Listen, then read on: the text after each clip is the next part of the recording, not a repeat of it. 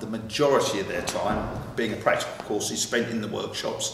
There is theory that goes along with that. We cover all different areas of furniture studies there. And the main career that we focus on is furniture making by hand, but also wood machining, wood finishing, furniture restoration, furniture design, and there are also other spin-offs such as upholstery, various different things. And woodwork was always my favourite subject. I found myself doing woodwork more than anything else at school, any spare time or what have you. I was offered the chance of an apprenticeship within the Elizabethan Reproduction Company. Whilst there, I went to college on a day release basis in London College of Furniture, and absolutely loved my time at college.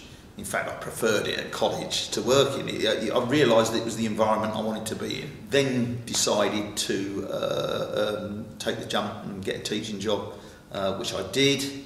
That was 33 years ago, 19 of which have been at Moulton College, and enjoyed every minute of it actually. It's always what I wanted to do, and I still feel like that.